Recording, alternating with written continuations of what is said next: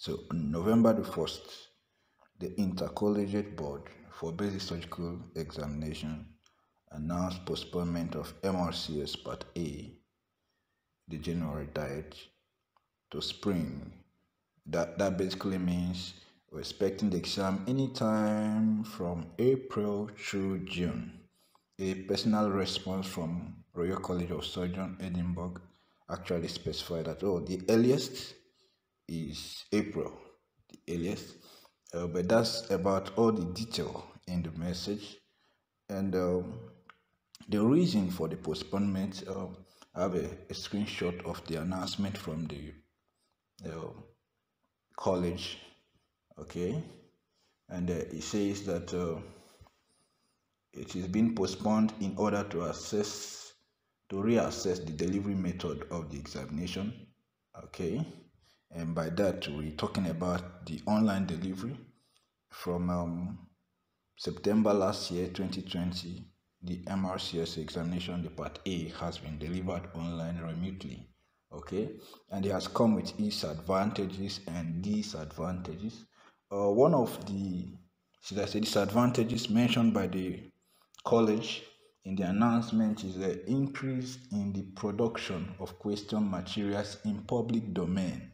Okay, however, I feel that there are more reasons that might actually have been inferred here, not directly mentioned. For example, some people are not able to get their results because the exemplify malfunction, webcam problems, technical issues generally, and then people who studied hard, wrote these exams, are not able to get results. Either their results are cancelled or they are not able to complete their papers, so they don't have the full exams completed to obtain a proper mark to pass, so they fail as a result.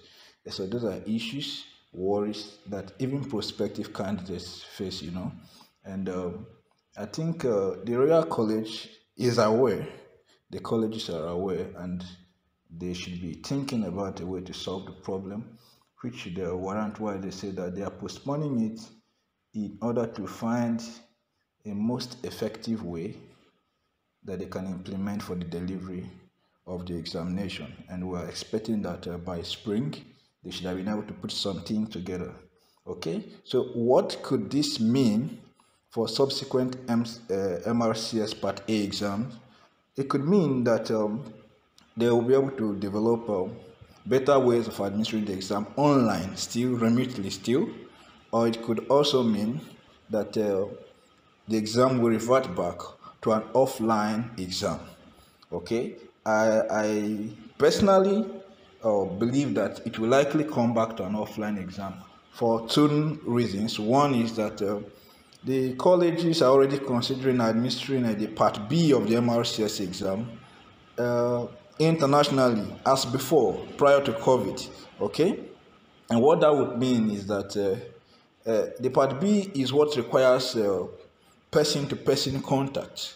Okay, if they can do that despite COVID, the Part A can actually be done with enough distancing or whatever that needs to be put in place.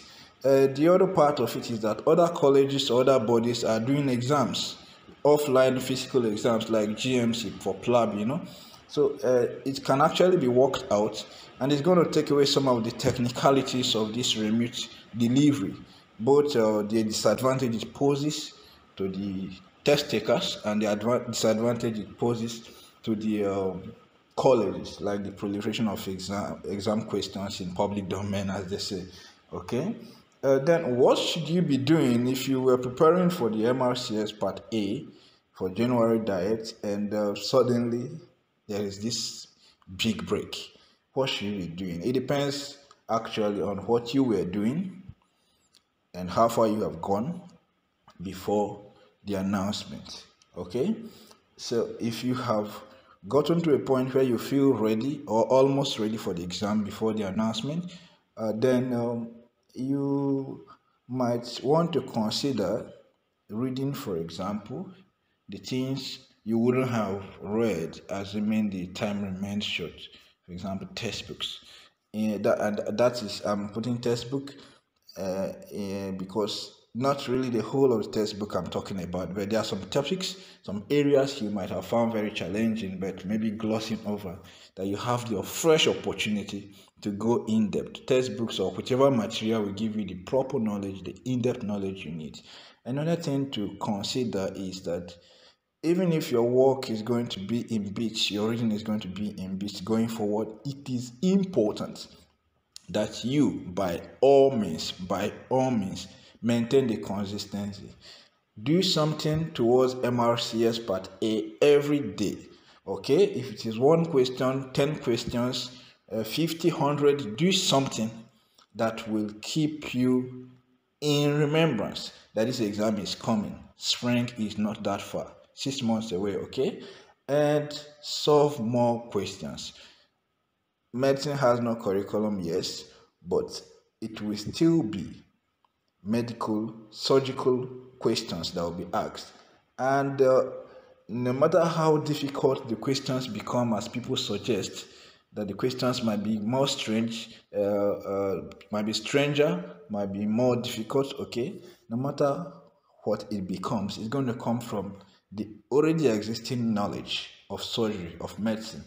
And the more questions you solve, the better you are at pattern recognition. Okay, there are popular question banks, but it might be an opportunity to also explore questions that are not particularly popular question bank. There are some textbooks, okay, that are just review books, question books directed towards MRCS that I think might be worth reviewing in addition to the question banks you're doing. Okay, and finally, for those who realized after registering this exam that they may not need it, okay, this is a golden opportunity for you to get a good refund by applying, cancelling the exam, and your reason will be the postponement. Okay, so that's that for the postponement of exam. If you want details on extra materials apart from popular question banks that you might want to delve into, I might be able to upload that in subsequent videos.